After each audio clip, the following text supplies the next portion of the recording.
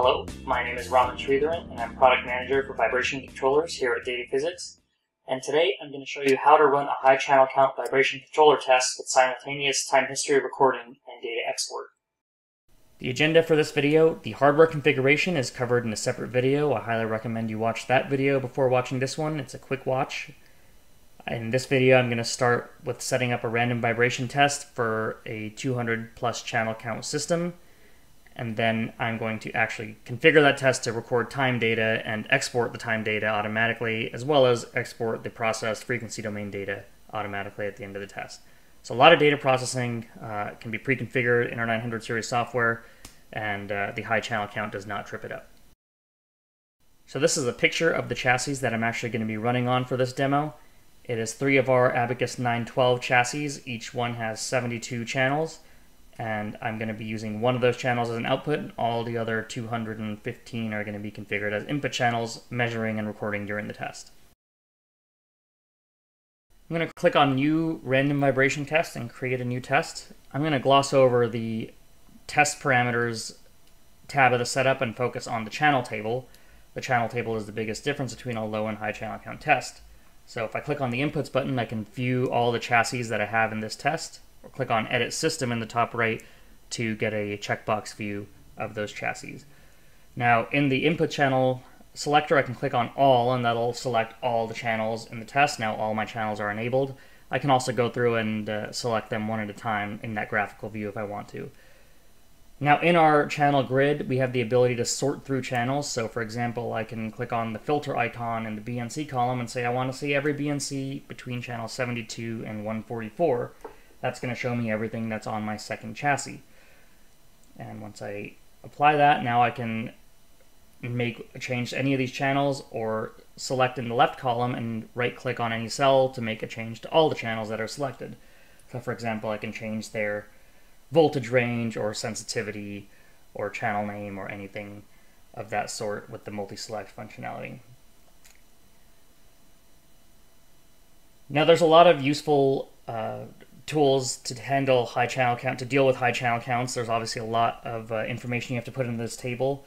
One of the pointers I want to show is the input channels viewer. If you click on the inputs button, it actually shows you the graphical view, so you can look at a BNC on a chassis and you can know exactly which channel number that corresponds to. So for example, if I want channel 144 is the first channel on the third chassis, so if I know that I'm plugging something into that channel, I can look at my viewer, and that's channel 144, then I can filter on channel 144 and make any changes to that channel that I want to. So in this case, I'm going to rename channel 144 to be control copy, since I have a BNC teeing the control channel to channel 144 as well. Now coming into the reference tab, I'm going to gloss over this. Again, this isn't a random vibration tutorial. In the control parameters, again, most of the default settings usually work. I'm not going to go into details in this video.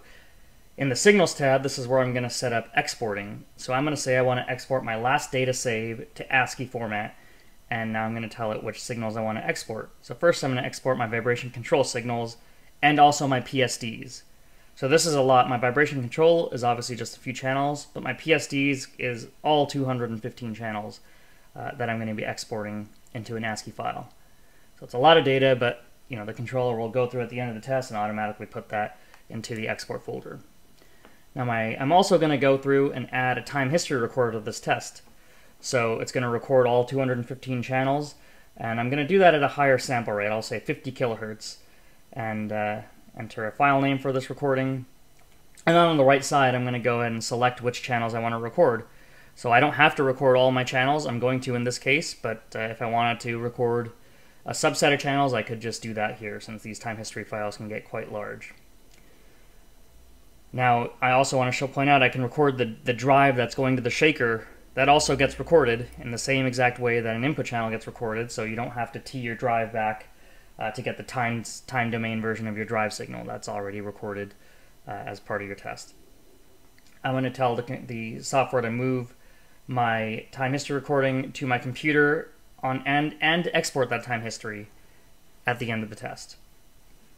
Now, one functionality that we have in the 900 series is to add multiple recordings. So I'm going to add a second recorder to this test, going at a much higher sample rate. Let's say at 100 kilohertz, and I'm going to only do this on a couple of channels, because say I want a really high speed data for, maybe my control channel. I can do that and say, hey, record 100 kilohertz just on channel 1.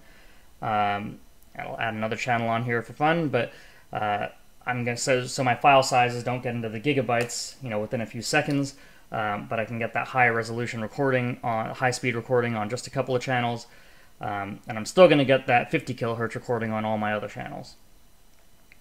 All right, I'm going to tell it to move data to my computer on end, and this test is ready to go. So just to recap, there's a lot of things happening in this test.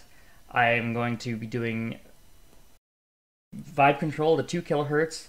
I'm recording on all 200 plus channels, and I'm going to export the processed FFT data into ASCII format. I'm going to export my control signals into ASCII format. I'm recording at 50 kilohertz all 200 plus channels, and I'm recording at 100 kilohertz my control and a couple of other channels, the drive channel and one other channel. And all of that time history data, the files that get really large, are going to be exported into ASCII format at the end of the test too. So there's a lot of stuff going on here, but the 900 series is built for this high data throughput, and we'll see that it handles this without any problems.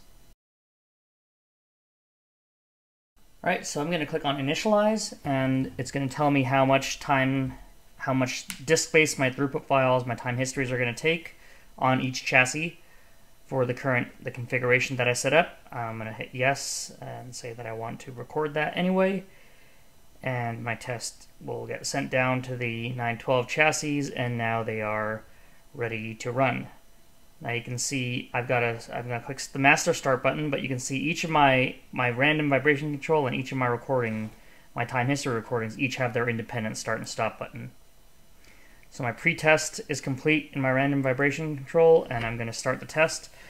Now while the test is ramping up, I'm going to right click on my plot and add signals. And I'm going to try to add another signal to my control plot, and I'm going to use the filters that I defined, and I'm going to sort by the channel name. Now I'm going to type in control copy, which is the name that I gave the channel, and now I find all the signals associated with that particular channel. Now I can also do that by sorting by channel number, but in this case, if you name your channels appropriately, it's really easy to find data corresponding to one particular channel. So I'm going to do that, and I'm going to set a line width of 2 on that signal, and you can see it's added to the plot, and it overlaps exactly with the control channel, which is what I'd expect, since those two channels are physically tied to the same signal. Alright, so I've run for a little while. I'm going to click the master stop button and then the master end button to end my test.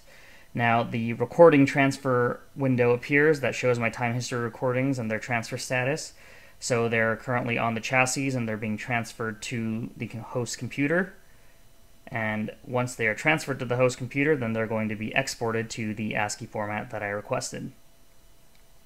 Alright, so now that's all complete. Happened in a matter of a couple seconds. It's going to ask to review the test. I will enter review mode. Here's where I can generate a report or have the software automatically generate a report. I can also generate any plots that I want to in the same way that I did when the test was running. I can do that all in post as well.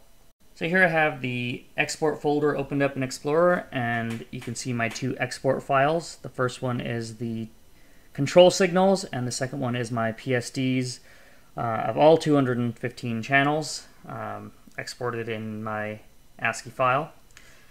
So I'm going to close that, and I'm going to bump up to the recording export folder to show those recordings that I told it to export as an ASCII file also. So if I go to my run 1, here's my time history, and there is my 215 channel time history for the duration of the whole test. Now I should also add that these are just the ASCII exports. The data is also saved in the Manage Test screen in your test database that you can access through the DP900 software. With that, I'm going to conclude this presentation. Data Physics has put a lot of work into the 900 series product, not only to ensure that our system has no bottlenecks when the channel counts get into the hundreds or thousands, but also to make sure that the data acquisition and exporting process is as streamlined as it can possibly be. As you saw in this video, hundreds of channels of FFT data, random control, time histories at 50 and 100 kilohertz were all simultaneously processed and exported within seconds of the test concluding. Other controllers or other acquisition systems, the process of doing this would take several minutes or hours, and that difference is what I mean when I say that the 900 series product has streamlined high channel count vibration control and signal analysis. Thank you. If you have any questions, please feel free to reach out to myself, Raman Sridharan, Product Manager of Vibration Controllers at Data Physics, or to your local Data Physics representative.